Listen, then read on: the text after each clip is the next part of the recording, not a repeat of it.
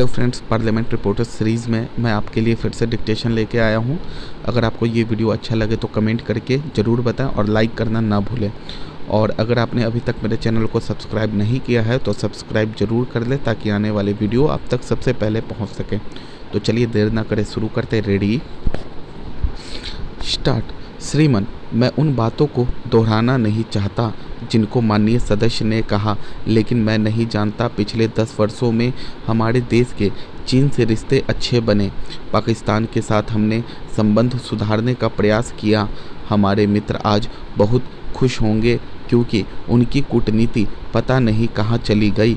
मैंने तभी उनसे कहा था, यह नीति मत बनाइए, यह बहुत दिन चलने वाली नहीं है। अटल जी, मैं आज आपको भी कहता हूँ कि पुरुषार्थ का यह पिटना देश के लिए खतरनाक होगा। यह आपके लिए कोई लाभदायक भी नहीं होने वाला है क्योंकि यह एक खतरनाक खेल है। दुनिया में अगर यह होड़ लग गई और यह होड़ इस महाद्वीप में लग गई जैसा कि दिखाई पड़ता है तो पता नहीं इस महाद्वीप का क्या होने वाला है। अभी मैंने सुना कि दुनिया के इतिहास में अपना एक रोल अदा करेंगे। हम किसी से डरते नहीं, हमने अपना स्थान बना लिया। किसके सामने आप यह बातें कह रहे हैं? आज सारी दुनिया हमारे बारे में जानती है। लाखों करोड़ों डॉलर का कर्जा लेकर आज हम दुनिया को एक नई राह दिखाने के लिए एक नए संकल्प के साथ चल रहे हैं। अनुबंध से कोई फ़ायदा हो या ना हो, जिस दिन से आपने इस अनुबंध को फोड़ा है, रुपए की कीमत डॉलर के मुकाबले में विदेशों में 2 रुपये कम हो गई है। यह कर्जा देश के गरीब लोगों की पॉकेट में आएगा। कहते हैं कि पैसे की कोई कमी नहीं है। मैं नहीं जानता हमारे मित्र के ऊपर क्या गुजर रही होगी। अनुबंध की सराहना करते करते वह कहीं और सोच रहे होंगे कि बजट को कैसे संतुलित बनाएं। यह एक अलग समस्या है। यह समस्या सुरक्षा की नहीं है। अगर आज यह सुरक्षा की समस्या होती तो हम इस देश के मनोबल को ऊंचा करने की कोशिश करते। हमारे देश के सामने एक उदाहरण था। दुनिया के लोगों ने कहा कि अनुबंध अवरोधक हो या नहीं हो, वियतनाम के लोगों का मनोबल अवरोधक था। क्या उसकी ओर भी कभी ध्यान दिया है? क्या भारत की जनता में भूखे प्यासे लोगों की ओर भी आपकी निगाह जाती है? इस संसद में बैठ करके हम इस बात के लिए श्रेय लेना चाहते हैं कि हमारा भी उसमें सहयोग था। हमने भी अनुबंध बनाने के साथ दिया था। श्रीमान, मुझे आश्चर्य होता है कि सरकारी पार्टी उसका श्रेय लेना चाहे तो ले। विरोधी पार्टी के लोग भी इसमें जिस होड़ में लगे हुए हैं, यह एक खतरनाक खेल है और इस खतरनाक खेल में हम सारे देश को झोंकते जा रहे हैं। इससे हमें लगता है कि हमारा भविष्य एक भयावह संकट की ओर चला जा रहा है। सभापति जी, मैं आपसे एक बात और कहना चाहूँगा। इस महाद्वीप में हम क्या चाहते हैं? क्या हम एक दूसरे पर बम चलाकर अपने को विजयी घोषित कर सकेंगे? लाहौर पर जो बम गिरेगा तो अमृतसर का क्या होगा? हम कहते हैं हमारे मित्र और हम लोग पुराने समाजवादी हैं।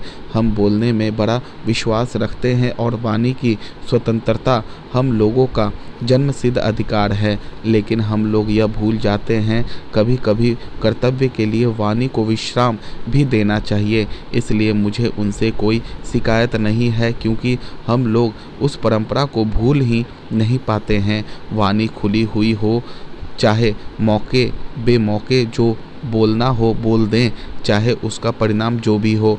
अटल जी एक बार बड़ा बम बनाकर उसके बाद संतुलित हो गए। मुझे प्रसन्नता हुई संतुलित भाषा में जब वह बोले, लेकिन आडवाणी जी को क्या हो गया? वह भी ललकारने लगे जैसे कि पुरुषार्थ की परंपरा इस देश में फिर से जाग गई हो और वह राजस्थान की परंपरा भूल गए। इस मिट्टी को लेकर जिस मिट्टी में पता नहीं कोई विषाक्त कण ही पड़ा हो, उसको लेकर वह कहाँ जाना चाहते हैं। इस तरह लोगों के मन में जज्बात पैदा करके इस देश में एक गलत होड़ पैदा मत कीजिए। हथियारों की होड़ पैदा करके दुनिया के अनेक देशों ने अनेक क्षेत्रों में बर्बादी का माजरा देखा है, और क्या इस देश में भी यही काम होने जा रहा है? क्या हुआ दुनिया के दूसरे गरीब देशों में?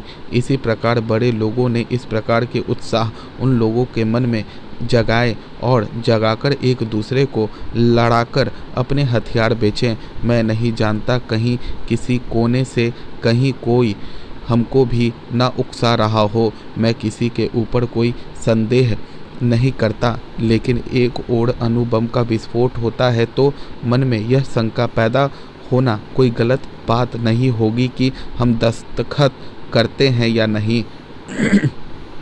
श्रीमान, मैं आपसे कहना चाहती हूँ कि यह कार्य कठिन लगता है मगर असंभव नहीं है। ज़रूरत है एक अदम्य इच्छा शक्ति की, ज़रूरत है एक स्वस्थ सोच की, ज़रूरत है अब तक की चली हुई योजनाओं का निष्पक्ष विश्लेषण करने की, और ज़रूरत है भावी योजनाओं को व्यावहारिक और युगानुकूल बनाने की। इसलिए मैं अपनी बात सबसे पहले वर्तमान परिदृश्य से शुरू करना चाहूँगी। उपाध्यक्ष जी, जहाँ तक सुरक्षा का ताल्लुक है वह संवारा हुआ नहीं है। हम कुछ करें या ना करें, लेकिन दुनिया हमारे इरादे को जान गई है। अभी हमारे एक भाई ने कहा कि जो गुप्त था, जो लोगों की निगाह से छिपा हुआ था, उसको दुनिया के सामने रख दिया।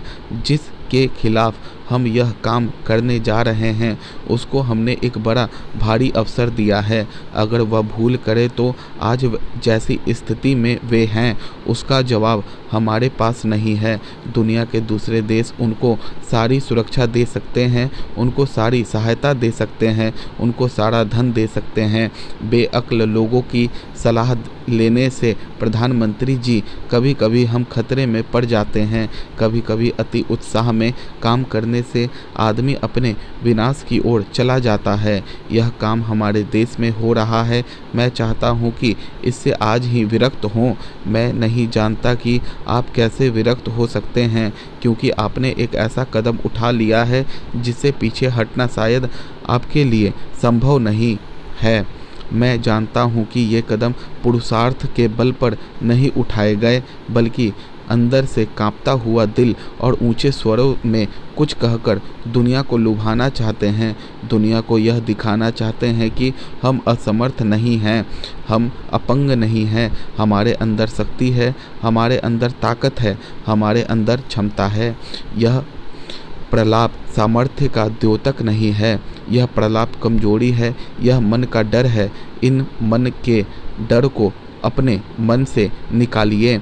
हमारे जैसे बड़े देश की सुरक्षा के लिए अगर खतरा है तो वह खतरा परमाणु बम से दूर होने वाला नहीं है। उस खतरे को दूर करने के लिए देश के एक एक व्यक्ति को जगाना होगा। देश के लोगों में एक नया आत्मविश्वास पैदा करना होगा। मैंने अभी एक नेता का भाषण पढ़ा। श्रीमान, उन्होंने कहा है कि अच्छा हुआ जो हमारे ऊपर सैंक्शन लग रही है। विदेशी लोग हमारे ऊपर सैंक्शन लगा रहे हैं। अगर हमें बाहर से पैसा नहीं मिलेगा तो हम स्वदेशी और स्वावलंबन का नारा लगाएंगे। मैं कहना चाहता हूं कि स्वदेशी और स्वावलंबन का नारा कोई विवशता का नारा नहीं है, यह आत्मविश्वास का नारा है, यह लोगों के प्रति श्रद्धा का नारा है। इसको विवशता का नारा मत बनाइए। स्वदेशी का नारा विवश लोग नहीं लगाते। स्वदेशी का नारा गांधी लगा सकता है, स्वावलंबन का नारा वह लगा सकता है जो आधी धोती पहनकर गरीबों के साथ एकात्म करके उन करोड़ों लोगों को ब्रिटिश साम्राज्यवाद के खिलाफ खड़ा कर सकता था। दोनों बातें नहीं चलेंगी। एक तरफ उदारीकरण की नीति को चलने देने की बात कहते हैं और दूसरी ओर आप परमाणु बम विस्फोट की बात कहते हैं। आप अमेरिका का मुकाबला करेंगे या दुनिया के बड़े देशों का मुकाबला करेंगे और विश्व बैंक को चुनौती देने की बात करेंगे और अंतर्राष्ट्रीय मुद्रा कोष की कोई परवाह नहीं करेंगे, तो कैसे काम चलेगा? एक ओर बम विस्फोट और दूसरी ओर उदारीकरण की नीति, ये दोनों बातें कैसे साथ चलेंगी? यह किस राष्ट्र नायक की भाषा है? अगर आप जानते हैं कि हम बम विस्फोट कर रहे हैं। दुनिया के लोग सैंक्शन लगाएंगे तो उदारीकरण की बात छोड़िए, तमाम दुनिया के देशों के सामने अपनी परिस्थितियों को रखें, अपने दृष्टिकोण को रखें, देश के लोगों को तैयार करें। हमारे मित्र ने अभी बड़े जोरों से कहा था कि अगर परमाणु बम विस्फोट के कारण हमारे देश पर सैंक्शन लगती है तो हम आपके समर्थन में खड़े हो जाएंगे। कहाँ खड़े हो जाएंगे मुझे मालूम नहीं श्रीमान, उदारीकरण आपकी ही सरकार ने स्वीकार किया था, उसका फल भुगतने के लिए देश तैयार है। वैसे यह देश उसका फल आसानी से भुगतता, लेकिन हमारे नए प्रधानमंत्री महोदय ने बम विस्फोट करके उसको भुगतने के लिए वातावरण जल्दी तैयार कर दिया। इस बात से आपको गुरेज नहीं होनी चाहिए, उन्होंने तो आपकी ही सहायता की है। सभापति महोदय, हम लोग तो चले जाएंगे लेकिन आने वाली पीढ़ियों को हम क्या छोड़कर जाने वाले हैं। इतनी जल्दी काम करके हम स्वयं उसको भुगतना चाहते हैं, यह अच्छी बात नहीं है। इसी भ्रम में देश की जनता रह जाएगी कि शायद उदारीकरण से कोई बड़ी सफलता मिलेगी। स्टॉप। दोस्तों, आपको ये वीडियो कैसा लगा ये कमेंट करके हमें ज़रूर बताएं, और अगर आपने चैनल को सब्सक्राइब नहीं किया है तो जल्दी सब्सक्राइब कर दें ताकि वीडियो आपके पास जल्दी पहुंचे। तो चलिए मिलते हैं नेक्स्ट वीडियो में, तब तक के लिए बाय बाय।